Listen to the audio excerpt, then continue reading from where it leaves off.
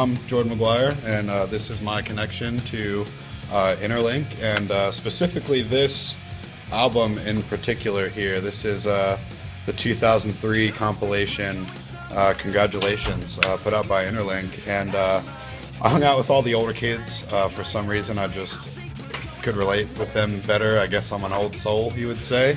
And so I decided to take this from one of my friends, and it was awesome, man. It was the first song, "Pressing On" by Relient K. Just really spoke to me. I was going through a falling out with my church, but still wanted a connection with Jesus Christ, and this album kind of did it for me, man. It was a reminder. You know, that song in particular, I kind of wrote all the other ones off because that first track just had such an impact with the distorted guitars and that punk rock, you know, rebellious feel, but with the positive message. I'm pressing on, I think we're going somewhere. We're on to something good here.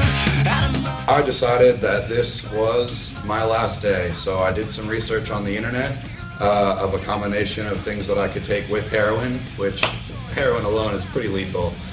So I decided to do, I know you're probably not familiar with the measurements or anything, but I did 14 bags of heroin. I did an entire bundle of heroin, ate 20 Xanax bars. There's these big yellow ones that are hardly prescribed as a whole pill.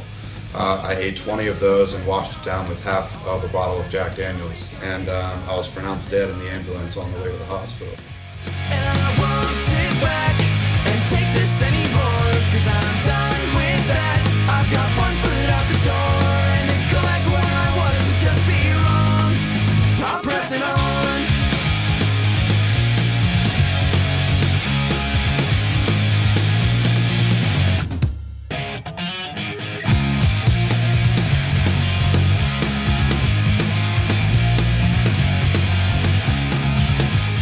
You know, it really resonated with me throughout the years, through my falling out and coming back to the Lord.